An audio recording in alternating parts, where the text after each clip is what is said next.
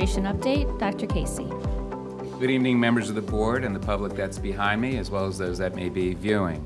I have about 7 items actually tonight to go through with you as part of my comments, but most of them are going to be led in the first person by people I introduce. So first is our election preparedness update. So if Registrar Missy Vera could come down and give a little preview of what is going on in the course of the election that is upon us. Ms. Vera. Good evening. Thank you, Dr. Casey. Good evening, Mr. Chairman and members of the board. Thank you for your time this evening and allowing me to provide a brief election update. So as you know, in-person early voting is right upon us. So the dates are, the registrar's office is open September 23rd, that's Friday, through November 4th. We are open 8:30 a.m. to 5 p.m., Monday through Friday. And we will be open the 2 Saturdays before the election, so Saturday, October 29 and November 5th from 8:30 to 5 p.m. Our satellite locations, those were open October 24th through November 4th. They opened 2 weeks prior to the election. They will be open 10 a.m. to 7 p.m. Monday through Friday. Again, the 2 Saturdays before the election, same time as the registrar's office, 8:30 a.m. to 5 p.m. Our satellite locations are located in 5 libraries across the county: Clover Hill Library, Meadowdale Library, Ettrick-Matoaka Library, North Courthouse Road Library, and LaPrade Library. So absentee vote by mail, just to give you some numbers that we will be sending out. We have 183 ballots, and that's just a request for one election. So we have 183 requests to receive a ballot just specifically for the November 2022 election. Total permanent absentee ballots, 13,402.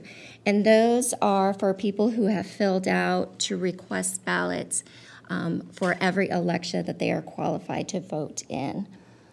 So we are looking at mailing out a total number of ballots, 13,585, and we plan to have those mailed no later than September 21st. And then we have some email ballots going out, and that'll be 90 email ballots.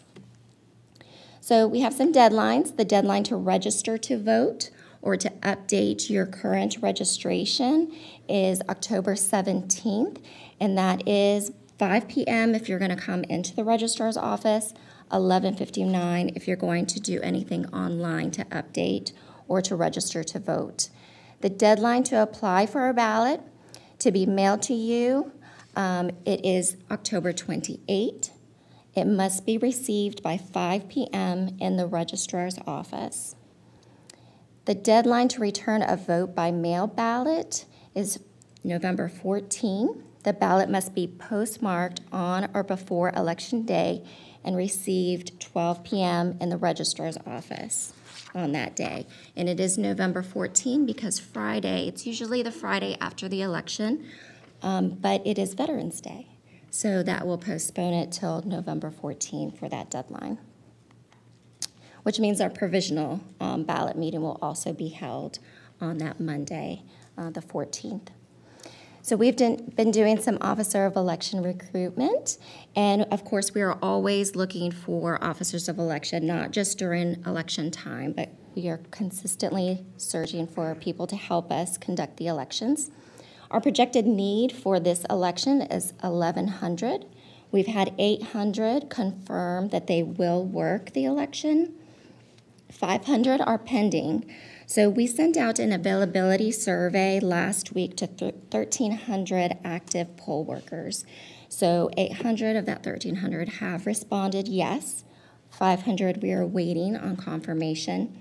40 have just declined for whatever reason, they're not available. The Electoral Board also approved an increase in the stipend for Election Day, and I spoke with Mr. Larry Hagee, and Mr. Larry Hagee, former registrar, said officers of election had not received an increase in their stipend since 2008. So it's been a while. So chief officers will now receive $260 for Election Day, deputy chief officers $225, officers of election will receive $200, and we have increased the in-person training to $25. I'm excited to work with Electure to provide us online training. So the county approved funding for us to work with Electure to provide online training for our election workers. This online training platform uses the most innovative online learning techniques, including video production, virtual reality simulation, game theory, and interactive exercises. Our ability to utilize online training will help to ensure consistency and accuracy in the information the election officers receive, and that they are required to know for the successful conduct of the election. Plus, as we all know, online training is convenient. Poll workers have more flexibility to choose when and where they take their training. The goal is to have online training ready by early October. At this time, we will continue to offer a few in-person classes. So as you are well aware, redistricting took place. So now we have 87 precincts as opposed to 81. 3 polling places were merged. 9 polling places were added. Precinct 402 Geneto at Providence Elementary School is split by congressional district, and this is just a summed up overview of precinct changes. Precinct 412 Clover Hill at Clover Hill High School is split also by congressional district. If you vote at Clover Hill Elementary, the updated precinct name is New Tomahawk. It is now part of the Clover Hill Magisterial District. If you vote at Creekwood Recreation Center, the updated precinct name is New Manchester, and it is now part of the Dale Magisterial District. Precinct 408 Reams will return to Reams Road Elementary School. They were at North Courthouse Road, but North Courthouse Road now will also be a precinct. Precinct 502 Crestwood will also return to Crestwood Elementary School. So I encourage everyone to visit the Registrar's website. I've put that here on ours, registrar at chesterfield.gov. That's our email address if you have any questions. But please visit our website to view updated maps and a list of the updated precincts. And always the big question is, will voter notices be sent out to our community? Yes. So the state has agreed to incur that cost, and they will be sending voter notices to everyone, whether they were affected by the redistricting or not. So 265,000 voter notices will be going out to all registered voters to inform them of their new precincts and their district information.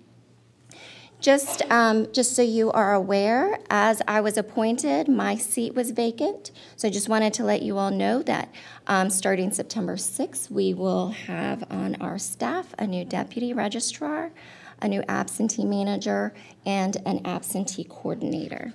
So we are very excited about that.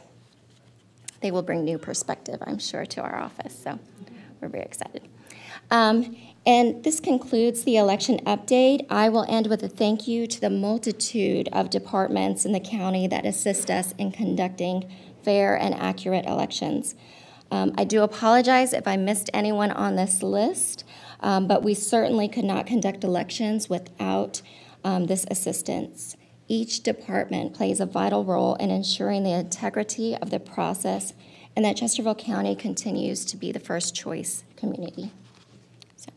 Thank you all. Thank you, Ms. Vera.